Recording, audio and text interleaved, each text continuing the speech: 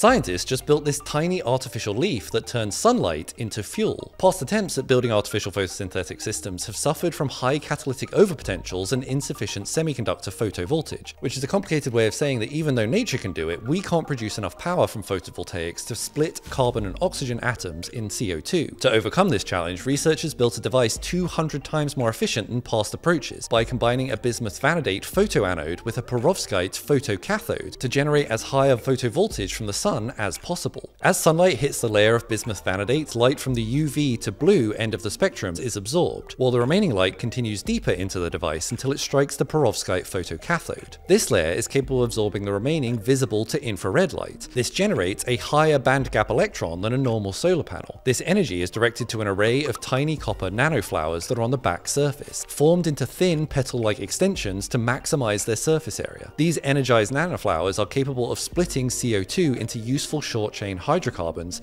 that can be then made into liquid fuel and chemicals, taking inspiration from nature even if we do make it look kinda difficult. Using these sorts of fuels would mean that CO2 is put into a closed loop. Burning these fuels releases CO2 into the atmosphere, but then we would pull it straight back out again to turn it into more fuel, and never again would we need to drill under the ground to look for oil. This is broadly the peak of all human ingenuity, all to replicate just something that nature has been doing for millions of years. Look what they need to mimic a fraction of our power. If you like science and praising the sun, follow for more.